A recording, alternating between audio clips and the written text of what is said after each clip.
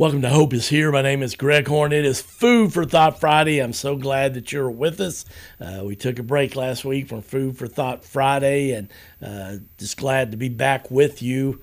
And just love to share nuggets of, I like to think that they're wisdom, things that have spoke to me at least, and some wisdom that I needed, whether it's through my quiet time of reading God's Word, whether it's a devotional book I'm reading, maybe it's through a conversation with somebody else, maybe it's on social media or a podcast. Just love how God loves to speak to his kids if we'll put ourselves in a place to do that. And the first thing I want to share with you today is I saw somebody post this. I had a picture of water pouring on a brick and it just bouncing off, or water pouring on a sponge. And on the visual of the water pouring on the brick, it said, "Are you listening to respond?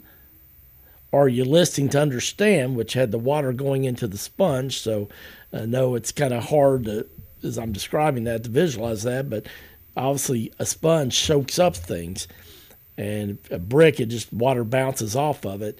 And I have to admit, I've been guilty of not listening to understand. I'm listening, and at first I'm intentionally wanting to be a good listener. But then I think how I'm going to respond, and I can think of a story similar, and I think most of us never intentionally want to one-up somebody unless maybe sometimes our pride kicks in. And I've been there before, so I don't want to act like I've never done that, because I have, and embarrassed to say that to you. But I also know that sometimes I'm not listening to understand. I'm listening more to how I'm going to respond, even if it's just trying to share a similar situation. Sometimes I'm learning people just want to be heard. And I love in the book of James, James chapter 1, I believe it's verse 18 or maybe 19, says, "Be quick to listen and slow to speak and slow to become angry." Well, obviously, friends, we want to be careful with any type of anger, expressing it the way we do. It's okay to get angry. I mean, that's an emotion God's given us, but how we handle our anger is concerning, and we want to make sure that that's under God's control, and that we're keeping things in control in our spirit and not giving it to our flesh. But I think the art of listening is just kind of lost, in all honesty. And we don't listen to be heard. We listen to how we're going to respond, and we don't hear people. And I want to encourage you to be a great listener. I love when there's Bible verses, and I need to do a word search again on those. But there's several Bible verses that say that if you go to God, he will listen. I believe it's in Jeremiah chapter 29, verses 11 through 14, where it talks about that, "For I know the plans I have for you, declares the Lord, plans to prosper you and not to harm you, plans to give you a hope and a future." And obviously, that's really, really powerful, that verse right there, because I love that in that one verse, it says not once, not twice, but 3 times that God has a plan for our life.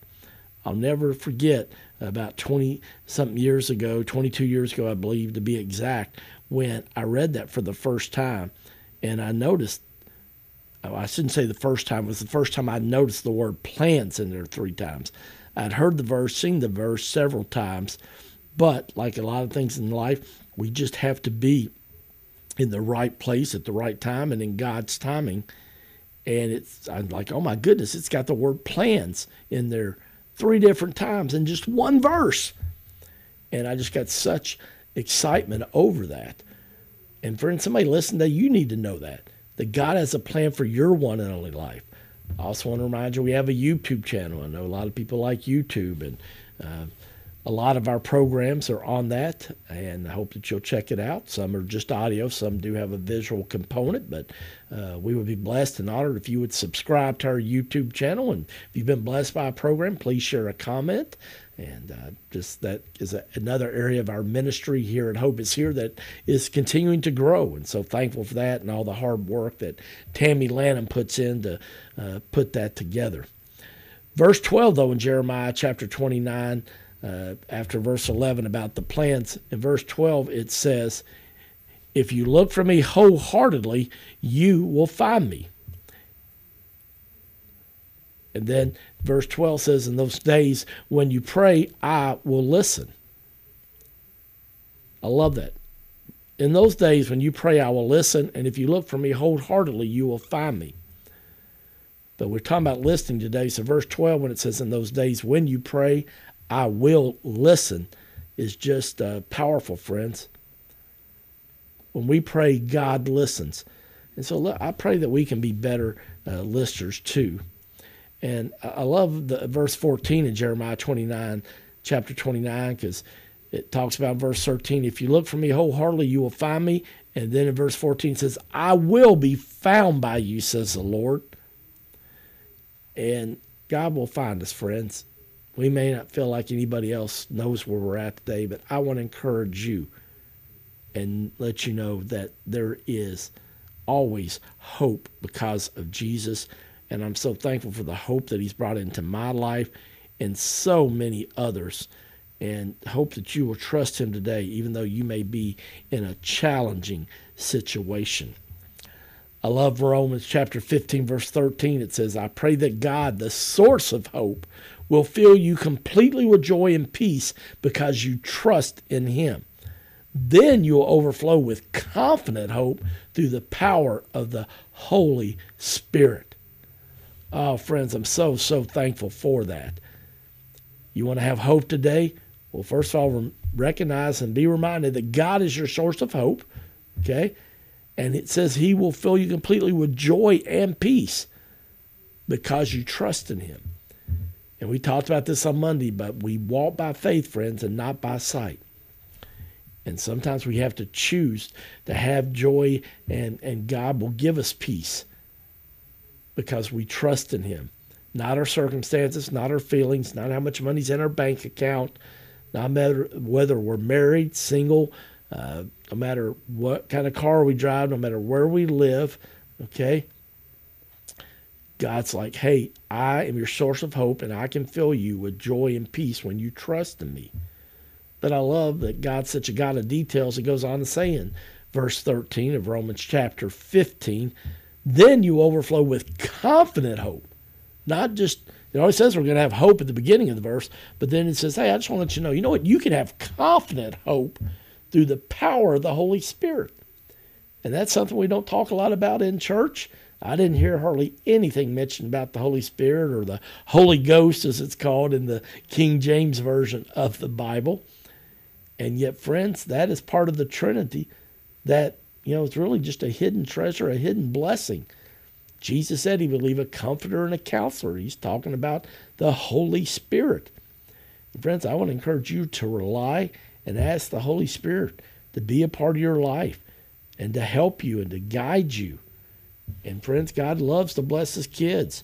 He's a good father. He's a generous father. And I pray that you would stand on that today in his promises. I like this quote by C.S. Lewis. It says, I pray because I can't help myself. I pray because I'm helpless. I pray because the need flows out of me all the time, waking and sleeping. It doesn't change God. It changes me. And so, friends, out of that saying, friends, that's why we pray. God definitely hears it. But you know what? The bigger thing is it changes us. It changes us, friends. And I'm so thankful for that time when I pray. And I love the simple acronym that I felt like God gave me one day. I love acronyms. If you listen over here, pray, P-R-A-Y, P, pause. In other words, just be still for a moment, okay? Turn the TV off, turn the music off, turn your radio off, your iPhone, whatever type of phone you have, and just pause and do Psalm 46:10. Be still and know that he is God. Letter R, reflect. Just kind of reflect on what's going on. Sometimes, friends, something on a scale of 1 to 10 that I'm making a 10 because maybe I'm tired, maybe I'm hungry, okay? Becomes a 10 when maybe really, in all honesty, it's only about a 5, maybe a 6 at most, sometimes even a 3 or 4. And sometimes we just got to say, okay, I don't like that, but maybe I'm making a mountain out of a molehill, as the old saying goes.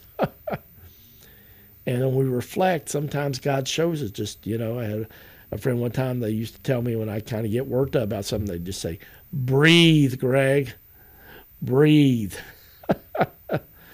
And it's amazing when you inhale, then exhale, a big breath like that. You do that 3 or 4 times when you're really worked up, and it really does help settle your heart rate down. And friends, it keeps us sometimes from saying something we might regret. Have you ever said something out of emotion to someone because you're hurting and then later regretted it? Yeah, we've all been there, friends. And that's why James chapter 1, verse 19 says, be quick to listen, slow to speak, and slow to become angry. And sometimes that involves being a better listener, which we've talked about earlier, but also just saying, you know what, I don't want to get angry. I'm going to be slow to speak.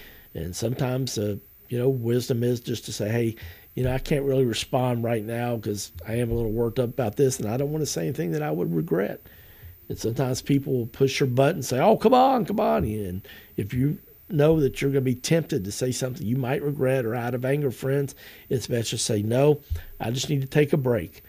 Just like sometimes little kids, we have to put them in timeout to let them reevaluate. Sometimes we need a cool down period and a chance to reevaluate or reflect, as I'm talking about here in my prayer acronym. So after you've paused, after you've reflected, then the letter A, then you do ask God. Ask God to help you. Bear your burden. Share with him. 1 Peter chapter 5, verse 7 says, cast all your burdens upon the Lord because he cares for you. And friends, that's just such a blessing to know that the very one that gave you and I breath today says, hey, cast your burdens on me because I care for you. Friends, what a blessing as a follower of Jesus to know that today. And then last but not least, the letter Y, yield. Friends, sometimes when we pray and ask God things after we've reflected too, sometimes he asks us to do things that we don't really want to do.